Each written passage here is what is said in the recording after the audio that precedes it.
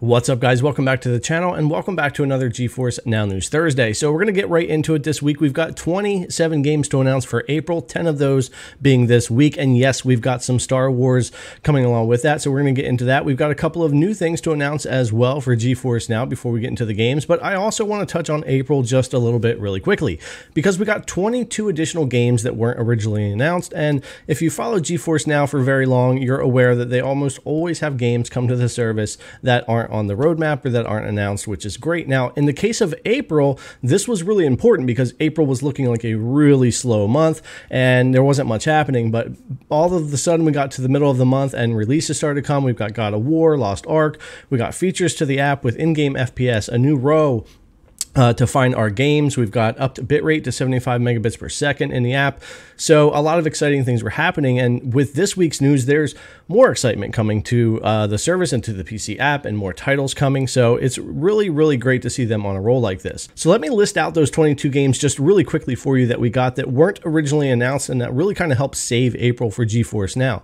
We had Conan Exiles, Dune Spice Wars, Fell, Seal Arbiter's Mark, God of War, Halamento, Leela's Sky Arc, Lost Ark, Lamote, MotoGP 22, Need for Speed Heat, Northgard, Plants vs. Zombies Garden Warfare 2, Prehistoric Kingdom, Romans Age of Caesar, Sea of Craft, Sherlock Holmes The Devil's Daughter, Space Punks, Terraformers, Trigon Space Story, Tunic on the Epic Game Store, Vampire Masquerade, Blood Hunt, and Warstride Challenges. So those were all games that came, and like I said, games like Lost Ark and God of War were big, and they really helped push GFN into a nice place for April. But with that month out of the way, we're into May. We've got some Star Wars games to talk about. We've got other releases to announce, and we've got a couple of things to go over first. So if you're rocking a Galaxy S22, S22 Ultra, Galaxy Z Fold 3, a Flip 3, or a OnePlus 9 Pro, you now can stream on your 3080 tier at 120 FPS with the app there on Android. So it's nice to see them add more support for more devices, especially for that 120 FPS gaming,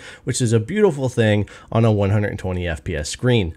The next thing that we have to announce is a big deal, and especially for a lot of people that have been asking about this, 4K streaming coming to the PC and Mac apps. The native apps for PC and Mac, you are now going to be able to stream in 4K, not just topping off at the 1440p, and that's nice because they've also allowed us that additional bitrate, which in my opinion last week or a couple weeks ago was a little bit of a hint that we could kind of see this, because with upping the bitrate, it did help 1440p look better, but it would be even more important when it comes to 4K. You really want that bit rate most of the time 75 and up. Like 75 is your minimal when you're looking at 4K, unless your internet just can't handle it. So I'm really happy to see this feature coming. We'll be testing that out here on the channel and over on the CGX channel for sure. We'll do some comparisons. We'll look at some games in 4K. This is going to help me get back to those videos where I can do 4K on the PC to dial in settings for a solid 60 FPS and then go apply those, use those on the Shield TV, and that will help you guys get 4K 60 over on your 4K TV. So we can't see in-game FPS on the Shield TV, unfortunately. So with 4K coming to PC or Mac, you could dial those 4K settings in there and then get your 60 FPS over there. So I'm excited to get into that kind of stuff. I'm really excited to get in and play around with the 4K. So let me know what you guys think about that, if you've been waiting for 4K to come to GFN and if you'll be using that. Even if you don't have a 4K monitor, if you're like me, you might have a gaming PC also dedicated to your TV. I've had quite a few people reach out to me and say that they would love to be able to hook their PC up to their 4K TV and get 4K GFN, and you're going to be able to finally do that. So let's go ahead and get on to the games, because we do have the Star Wars games that have dropped here. We've got 3 of those plus 7 other titles for the week. So let's jump into those. All right, guys, and these 3 Star Wars games are for Steam or Origin, however you want to go with that. And we've got Star Wars Battlefront 2 here. We've got Star Wars Jedi Fallen Order, and we've got Star Wars Squadrons, which would be the newest of the releases. The other ones get a little bit older. Jedi Fallen Order was a fantastic game. If you haven't played it or you've been looking for a reason to get back in and finish it, this is a good excuse. I love this game. I've played through it twice, and I usually don't have time to beat games anymore between the channel, work, family, family, you know the deal. It can be difficult, but I highly recommend playing through this game if you get a chance, and they're already working on the sequel, so I can't wait for that. And Battlefront 2, it was really rough at launch in 2017. This game has come a long ways, and it's actually a really good Star Wars game now. Great PvP, a lot of fun. I still enjoy it. We'll definitely check it out here on the channel. It's one of those games I'd probably want to do 1440p 120 because of the competitive aspect, but if you want to rock 4K 60 with that, you should be able to do that as well. So that's really exciting for me to see the EA partnership, you know, bringing more games. I know we've all been talking about that. We've been wanting to see more games come from EA. We've got Need for Speed Heat and Plants vs. Zombies recently, and now we've got these 3 Star Wars games come on. So it's nice to see. And these are all on sale too. So if you want to jump in and get 80 to 75% off, this is a great time to jump in and play those on GFN. So let's get in and talk about the other 7 games that we've got for this week. So moving on to the other 7 games for this week, 6 of them are actually new releases as well. So let's get into those. They're mostly on Steam, but a little bit of Epic Game Store here. The first one being Bakery Simulator. Get up before dawn and see what it's like to be a baker. Learn to bake several dozen types of bread, use realistic bakery machines, deliver orders to stores, earn and invest, use original recipes, or experiment with ingredients. So look, simulators aren't everybody's thing, but there's a ton of people out there that love them. So here's a new simulator for you.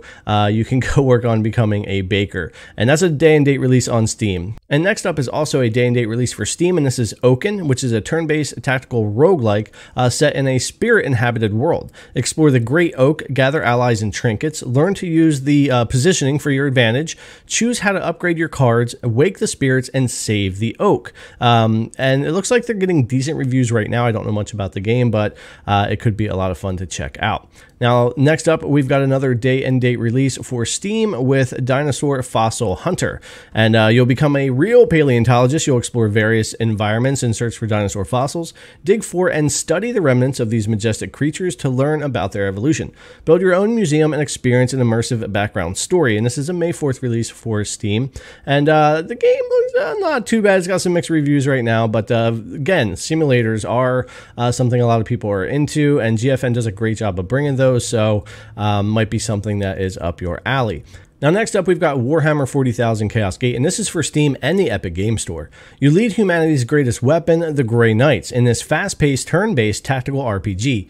Root out and purge a galaxy-spanning plague in a cinematic, story-driven campaign using the tactics and talents of your own personalized squad in Daemon Hunters. This was May 5th, 2022, like I said, on Steam and the Epic Game Store. I really like the Warhammer franchise. My time gets short these days to try all these games, but this would definitely be one I would check out if I got the time. Now, moving over, we've got an interesting looking release with Trek to Yomi. Now, this is kind of coming out everywhere, and I was really happy to see that it's going to be supported here on GeForce now as well. A May 5th release for Steam and the Epic Game Store. And Trek to Yomi is not a game I know a lot about, but the art style looks really awesome. It says, as a vow to his dying master, the young swordsman Hiroki is sworn to protect his town and the people he loves against all threats. Faced with tragedy and bound to duty, the lone samurai must voyage beyond life and death to confront himself and decide his path forward. Like I said, a May 5th release for Steam and the Epic Game Store, and I've seen a lot of videos on this and some gameplay, and I've heard it can be a bit tough, but the art style and the chromatic, non-color kind of black and white style they have here really interests me, and I think it's going to be something that I check out. And if you're purchasing it, it's 10% off right now. $18 on Steam. I'm not sure what they're doing on Epic, but it's not a really expensive game. It looks like a decent indie to try out. Next up, we've got Crowns and Pawns, Kingdom of Deceit. And this is a new release on Steam for May 6th. And Legends of the Past come back to life in this charming point-and-click adventure. Pack your bags and journey with Crowns and Pawns, Kingdom of Deceit, through modern-day Europe to uncover the secrets of the king who was never crowned. Now, our final game here that we've got is Frozenheim, and this is not a new day-and-date release, but it is on Steam here. And Frozenheim is it's a Soren Norse city builder with elaborate management and gameplay and RTS tactical combat. So you lead your Viking clan through hardships of frozen north, season by season, year after year, build, survive, set sail, explore, and conquer. You win Odin's favor and secure your place in Valhalla. So again, another like a builder type simulator type game that we've got for that. And that was originally released May 20th, 2021. So it's about a year old for that game. And that's our 10 games for this week. 3 Star Wars games, 6 day and dates, and then the older title with Frozenheim. So really great to see. I think it's a strong week. I really like seeing the EA partnership produce some more games. Like I said, we got the Need for Speed and Plants vs. Zombies recently. We've got these 3 Star Wars games, and I really hope it just becomes a trend. EA has so many great games they could bring over to GeForce Now. I hope that we just keep seeing more and more games. Older titles, new titles, we'll take them all. We want everything that's on PC to eventually come to GeForce Now. So anyways, that's the titles we've got for this week. It's looking really good. Let's move over and get into the rest of the roadmap. 17 more games that are announced for May. So getting into the May roadmap and finishing off with these 17 games, I'm going to read through these quickly for you, but don't forget to come back every week for a full breakdown and surprise announcements and any other GeForce Now news on Thursday. So make sure you're subscribed and give this video a like and hit that bell if you haven't already. You know, all the YouTube stuff. So going through this list, we've got Brigandine, The Legend of Runercia, new release on Steam. Neptunia, Ninja Wars, new release on Steam. Cepheus Protocol Anthology will be a new release for Steam. Evil Dead the Game is coming May 13th on the Epic Game Store. We've got Old World as a new release on Steam. Vampire the Masquerade Swan Song will be a new release for the Epic Game Store. Crossfire Legion, Out There, Oceans of Time, a new release, as was Crossfire. My Time at Sandrock, a new release on Steam. Turbo Sloths is a new release as well on Steam. Pogo Stuck, Rage with Your Friends. Raji, an Ancient Epic, Star Conflict, The King of Fighters 15, The Planet Crafter, The Political Machine 2020, and yet another Zombie Defense HD. So those are the other 17 titles that we know about for May. I'm sure we'll see some surprises in there along the way, as GeForce Now does like to do. All right, guys, that's your GeForce Now news for this week. I went through it kind of quick and had a different format this week. I wanted to go back to the old school way this week of doing a video. It was a lot of fun to get in front of the camera here and go over everything with you guys in more of a hangout. And I did keep it fast-paced and tried to go through everything quickly because there was a lot to go through this week. So I wanted to keep it moving. But anyways, that's our roadmap for May. That's our 10 games for this week. We've got the 3 Star Wars games. We've got 4K on PC and Mac. We've got more support for your Android phones. I think it's a great start to the month of May, and April turned out to be awesome as well. So kudos to GeForce Now. They just keep it coming. All right, guys, thanks a lot for coming to watch as always. Again, if you haven't already, subscribe, thumbs up, ring the bell, leave your comment, hit me with all that stuff. Thanks again for coming to watch, and I'll see you in the next one.